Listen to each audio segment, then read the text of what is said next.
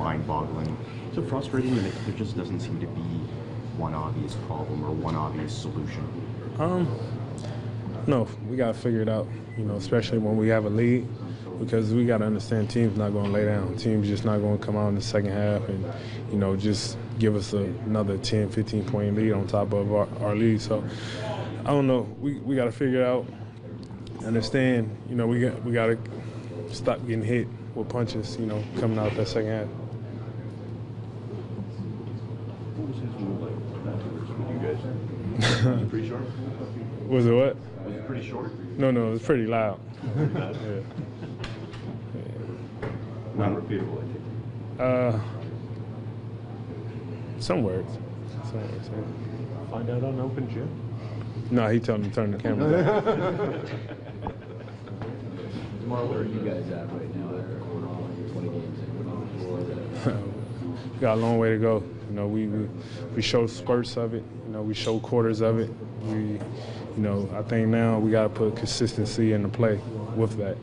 And as soon as we do that, it's good to have the mistakes that we made thus far in the season, but now we got to understand, next 25, let's tighten up on the things we wasn't good at from the first 25 and build on top of that, and keep it going, because before you know it, you're going to look up, we're going to be talking about 60-something games, 70 games, and next thing you know, we a couple of weeks in playoffs. So, we got to understand every single practice and every single day, film session, game is a learning lesson that we could build from.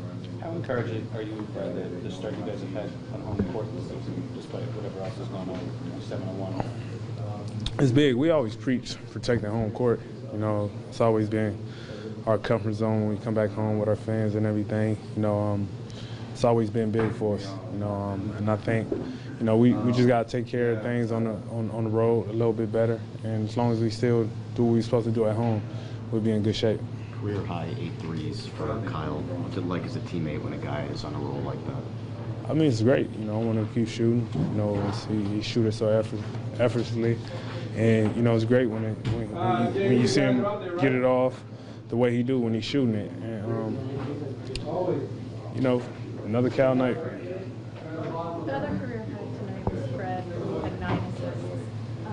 Just what do you think of the role he has played for you guys off the bench, especially with DeWANE being? Fred, one of the toughest guys on his team. You wouldn't even think the way he carried himself, the way he played, his poise, everything about him. You wouldn't think he's a second-year guy. He's one of the toughest guys on his team, and you gotta love that. Whenever you put him in any type of situation, he thrives in it, and he's looking for it, and you see it tonight. He had 9, you and Kyle both had 6 assists. Is it just becoming easier for you guys as the games go on to keep playing this extra pass? Yeah, and it's great. Everybody get a feel for the ball. Everybody understand rotations, and we continue to get better with it. And as long as we still do that, and we have nights where Cal hitting 8 threes and other guys making shots, it makes it a lot easier.